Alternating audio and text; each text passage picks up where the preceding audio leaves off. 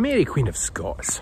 3 crowns, 3 husbands and 1 seriously bodged execution. Her life kinda reads like the lyric to a Renaissance country song, if that was a thing. She's had a lot of labels chucked at her over the years, but this is 2021. So what's the real deal? Welcome to Scotland Unplugged, and the story of Scotland's most enigmatic royal. Buckle up, this one gets bumpy. Mary was born in Linlithgow Palace on the 8th of December 1542. I've definitely seen worse maternity wards. Meanwhile, her father, James V, was busy dying in Falkland Palace. He's thought to have been struck down with a fever, although some say it was grief. His army had just been roundly thrashed at the Battle of Solway Moss as part of a very human game of chess James was playing with his uncle, Henry VIII. James had 5 sons in total, the oldest being James the Earl of Murray.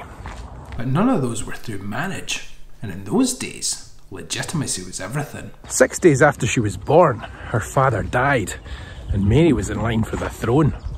Less of a queen, more of a pawn. Obviously, with a baby on the throne, someone had to take charge. And oddly enough, there were quite a few takers. And as always in Scotland, religion came into play. Mary was Catholic by birth, so Cardinal Beaton, the Archbishop of St Andrews, thought he should get to pull the strings. But the Protestant Earl of Arran had more cash, more friends and more influence, plus he was second in line to the throne, so ultimately he was top banana. Meanwhile, down south, Henry VIII, a man who liked to collect countries almost as much as wives, had another marriage proposal in mind. Why not marry the Queen of Scots off to his son and heir Edward, and thereby unite the crowns of Scotland and England? On the 1st of July 1543, at which point Mary was only 6 months old, they signed the Treaty of Greenwich. At the age of 10, Mary would move to England and marry Edward. Her upbringing would be overseen by the portly, syphilitic, alcoholic king. All perfectly above board then. No conflict of interest to see here. But the Cardinal had gone rogue. He had other ideas. Scotland had a historical alliance with France, going back to the 13th century and the Wars of Independence, funnily enough called the Old Alliance. Added to that, Mary's mother, Mary of Guise, was also French. The Cardinal was keen to rekindle that special relationship and push a pro-Catholic, pro-French agenda. Mad Harry, a man whose favourite things included jousting and feasting, especially on wedding cake, and whose pet peeves included failing marriages, Catholicism and Frenchness, was not amused. Mary was officially crowned on September 9th, 1543 in Stirling Castle. The Scots reneged on the treaty and Henry went ballistic. Over the next few years, he instigated a cunning plan to make them change their minds by causing as much destruction and mayhem as possible. It didn't work. Meanwhile, the Earl of Arran conveniently felt a calling back to Catholicism. In exchange for some military assistance and a tiny French dukedom for himself, he married off his queen to the French king's son and heir, Francis. Mary then spent the next 13 years in the French court, learning 5 languages and various cultural things, becoming cosmopolitan and European, as opposed to eating various cheese things and pastries and becoming fat, which is definitely what I would do. In the meantime, Henry popped his clogs and was succeeded by first his son Edward, remember him? And then his daughter, Mary, known as Bloody Mary, on account of the number of Protestant heads she lopped off. Nothing to do with cocktails. Eventually, Bloody Mary kicked the bucket too, and that's when things got really complicated. The laws of succession now passed the crown to Elizabeth I, Henry's second daughter. But Henry had been on wife number 2 by the time she was born, hence the whole ditching Catholicism thing.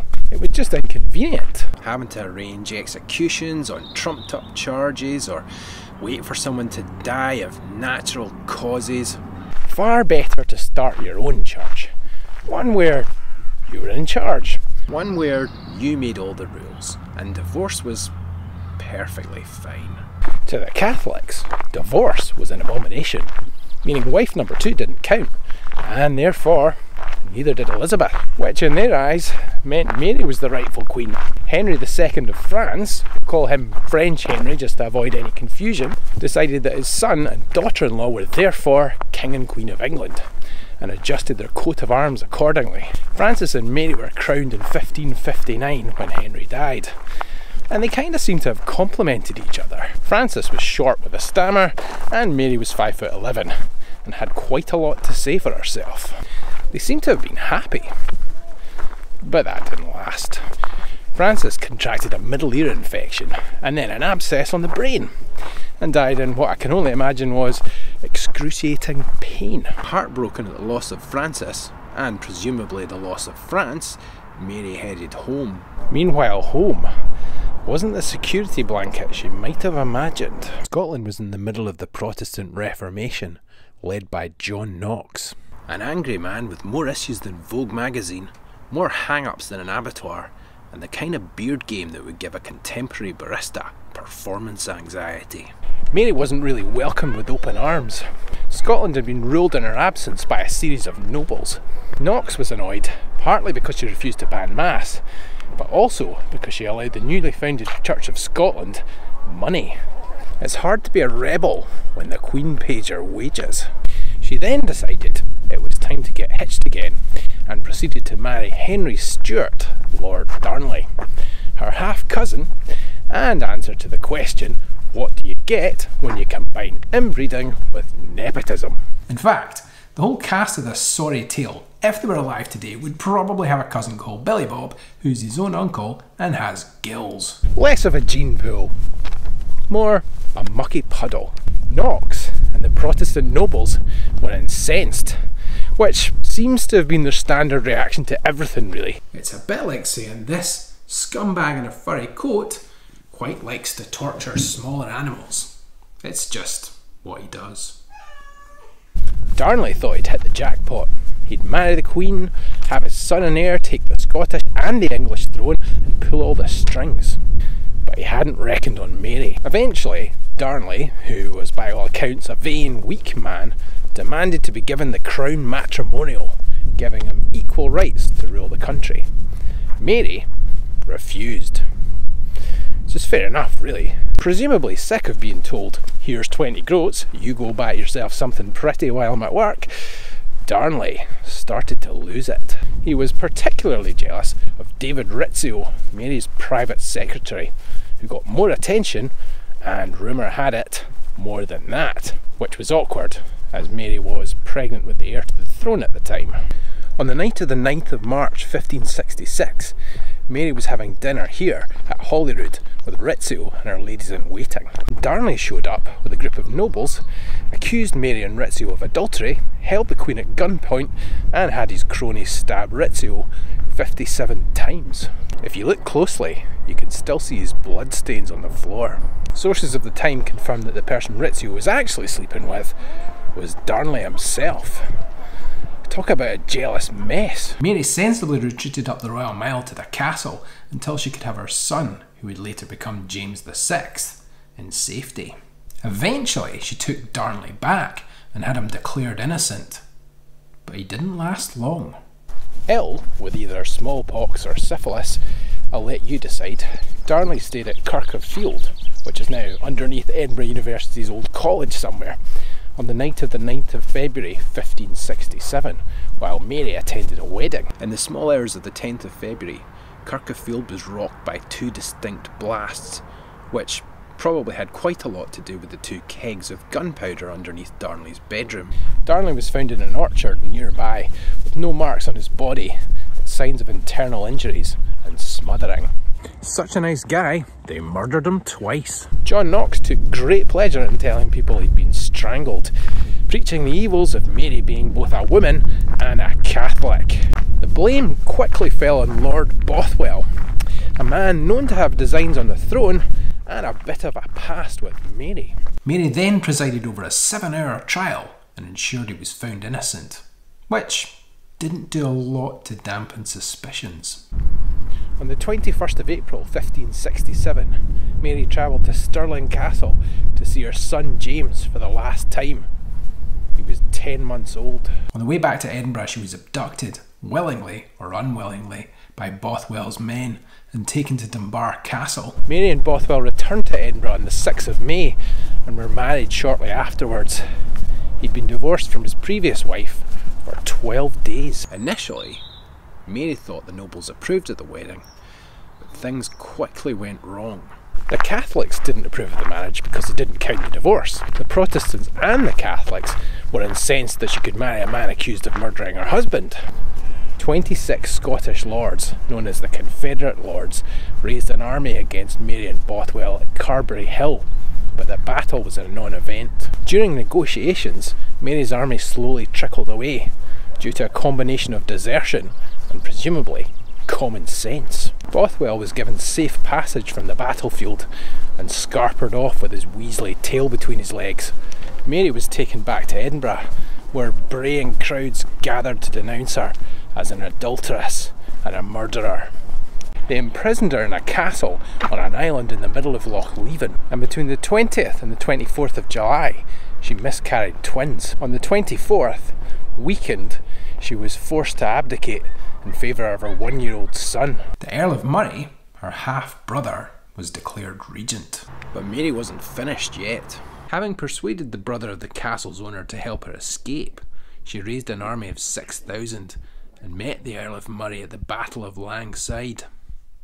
Only she was defeated again. On the 16th of May 1568, Mary crossed the Solway Firth, the place her father had lost his battle all those years before. She was taken into protective custody by the English authorities, and there she would remain for the next 18.5 years. Meanwhile, Bothwell escaped to Denmark, where he finished up being locked up by a Danish lord who wanted to keep him away from his daughter, and slowly went insane. It didn't really end well for the Earl of Murray either. He went down in history as the first head of government ever to be assassinated by firearm. Karma's a bastard. In England, Mary was a hot potato, a potential heir to the English throne, who repeatedly asked her cousin Elizabeth to name her as next in line to the throne. She was also a potential figurehead for English Catholics, who wanted nothing more than to dispose of Elizabeth and restore the old religion. She was sent to Bolton Abbey, which all sounds very Game of Thrones, and then passed around from castle to castle, while Elizabeth tried to work out what to do with her. There were always rumours of plots, although nothing that could be pinned down, but Elizabeth's spy network was thorough. Led by Francis Walsingham, a man who really doesn't look like he'd be much fun in the pub, they were determined to deal with the problem once and for all. What Walsingham needed was some hardcore entrapment, and eventually, after a lot of digging, he found what he needed in the form of the Babington plot. Anthony Babington was a rich merchant recruited by a Jesuit priest who came up with a plot for an invasion from Spain.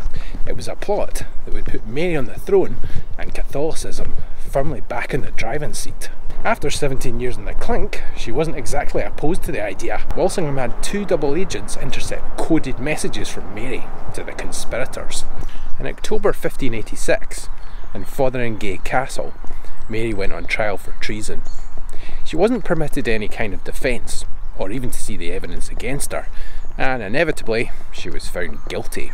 She did try and make the point that it couldn't be treason as she wasn't a subject of the English crown, but that was never going to wash. Elizabeth signed the death warrant, probably never intending for it to be carried out. Like Mary, a lot of Elizabeth's problems seem to have stemmed from the fact that she was a woman surrounded by a bunch of dudes with pointy beards and cunning plans. They didn't give her the chance to change her mind. On the 8th of February 1587, in front of a crowd of around 300 people, Mary, Queen of Scots, was put to death. But even then, she was determined to put on a show. In a last act of defiance, she walked into the room wearing black, then had her ladies-in-waiting remove an outer dress to reveal a red one underneath, the symbol of Catholic martyrdom. She joked that she'd never undressed in front of such a crowd, thanked the executioner for ending her troubles, and calmly lay with her head on the block. The executioner swung the axe once and missed, hitting her in the back of the head, One source has Mary groaning, "Sweet Jesus."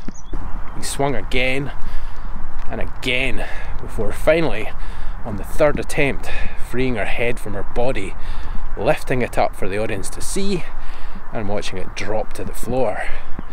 Nobody realised she'd been wearing a wig all along.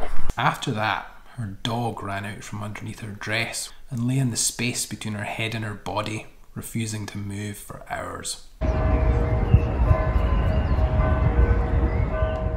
Mary was given a Protestant burial in Peterborough Cathedral. When Elizabeth died in 1603, Mary's son James took the English throne, resulting in the union of the Scottish and English crowns, which still stands today. He eventually had his mother moved to Westminster Abbey. So who was she really? Hapless pawn? Warrior queen? Narcissist? Martyr? Traitor? Maybe a bit of a jinx? Or maybe a bit of all of those? Maybe just flawed? Or maybe just human?